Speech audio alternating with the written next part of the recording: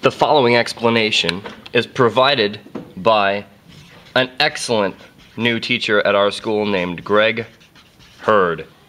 He's pretty awesome. So, this goes out to him.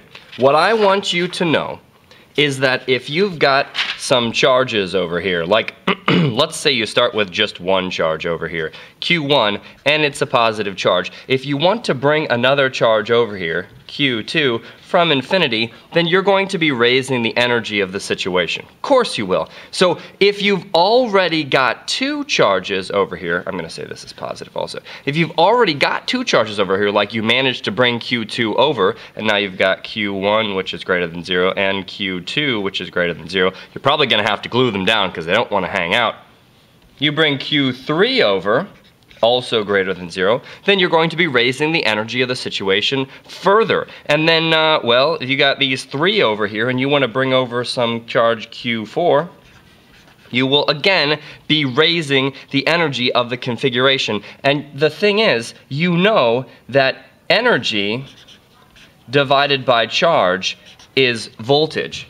So you'll actually also be increasing the electric potential of the area nearby these charges where they're hanging out, because as you're putting, well, you're increasing the energy of the situation and you're increasing the energy per charge, because these 3 really don't like each other. These 2 don't really like each other, but these 3 really don't like each other. So it's energy per charge. It's a ratio of the situation divided by how much of a problem you've got. And you've got a lot of charges here, but you've got an enormously high energy, so potential continues to go up as you dump more and more charges there. You can see this with a Van de Graaff generator. Hopefully you've had a chance to see one of these in class. There's oftentimes a, often you get a clear glass or plastic cylinder, and inside of here there'll be a belt. And the belt is going around a roller down here and a roller up here. And there's often, let's see if I can get this belt going a little bit better. The belt has to be made of an insulator, because if it's a conductor, nothing here is going to work at all. What you get is you get something down here, maybe a ground or something, and it's connected to a comb, a metal comb usually, and charges can jump off of this comb. Well, they do for some weird triboelectric reasons. You've got some kind of funny material, some fuzz down here, and electrons jump onto here, and you get a whole bunch of negative charges, and a motor is moving the belt upwards. And when the belt reaches the top, you've got a similar comb up here that's going to be grabbing the electrons, and it's on the inside of the sphere. Now, the interesting thing about the inside of the sphere, it's electrically connected to the outside of the sphere, but the inside of the sphere has to have an electric field of 0 because it's inside of a conductor. So what I'm saying is, as soon as the electrons hit this comb, they jump out to the outside of the sphere, and you get an enormous number of electrons on the outside of the Van de Graaff generator. So it is a way to generate enormously high electrical potentials.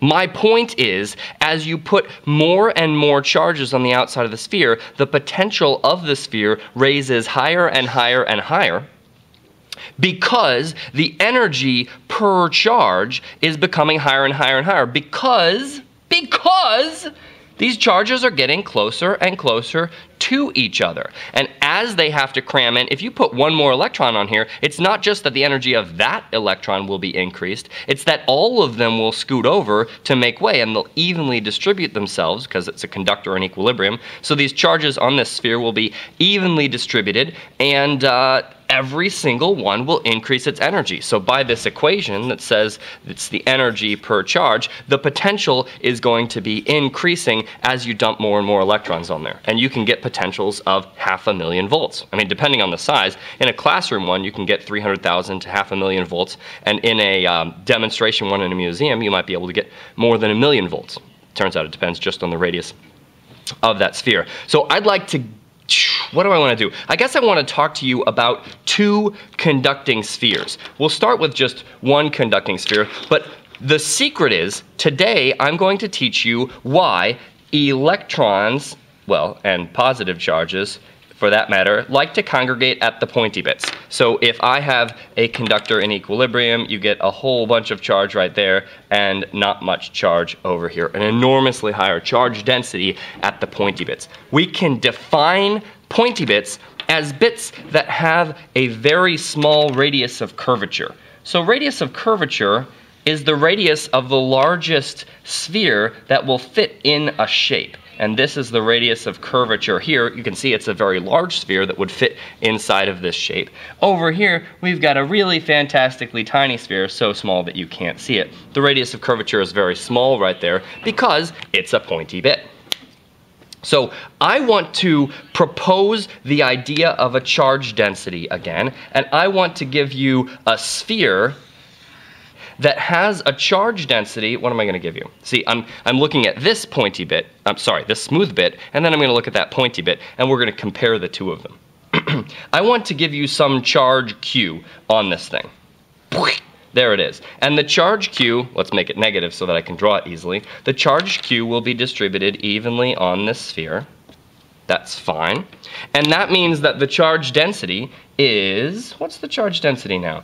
The charge density, sigma, is going to be the charge divided by the surface area of that sphere. And I'm going to give you some radius r of the sphere, but it's going to be 4 times pi times r square. That's my charge density. Let me give you an r so you can see it.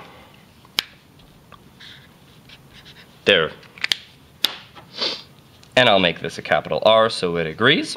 And we've got that charge density. Now, I want you to believe that the energy per charge here, the potential, is the energy per charge in this situation. It's the same as if all these electrons were concentrated exactly at the center of the sphere. You've got them all right here, right?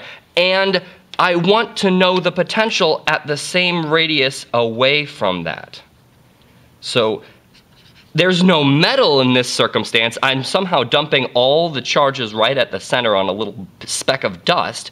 But the potential out here at this radius, the potential here is equal to the potential there. Those potentials are equivalent whether all the charges are right at the center or whether the charges are spread around on a sphere. This gives us some really interesting results. I mean, it's really why charges congregate at the pointy bits. So I'm going to argue that the potential here is, well, the potential in this circumstance is simply Kc times the charge that's congregated right there over our radius. This is our equation we derived for potential a few days ago. And I'm going to plug in some stuff that I know. Well, we can solve this equation for Q. Q is, what's Q going to be? I guess it's just going to be sigma times 4 times pi times r squared, right?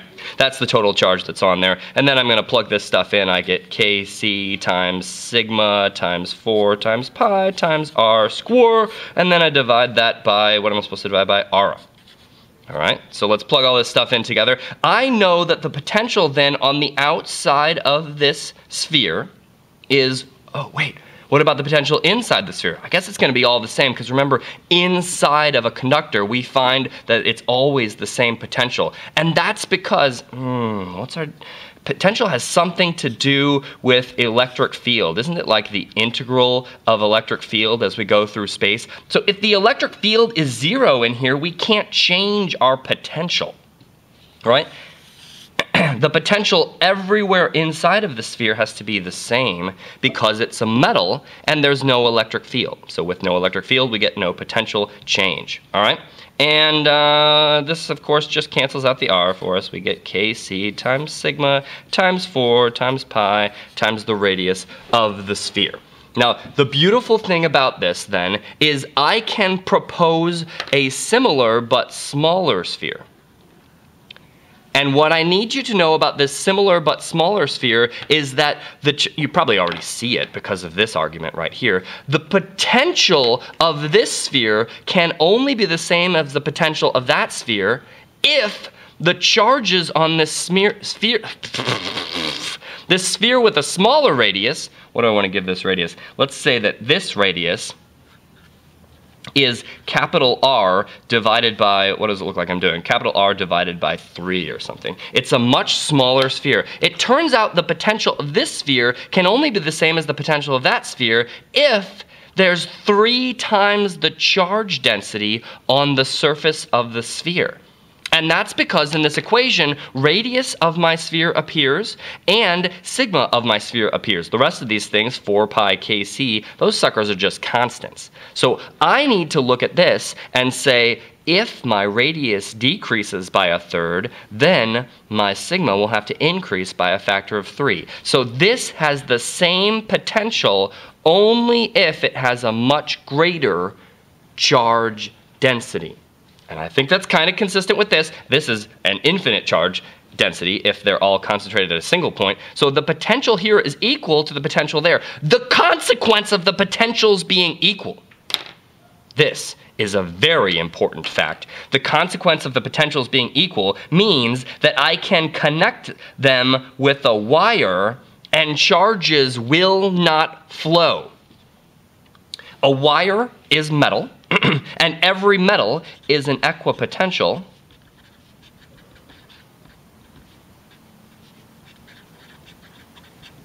That's something to put down in your mental toolbox. Metal is an equipotential. So when we were drawing those lines of equipotential in a really esoteric way yesterday, we were just drawing them on space.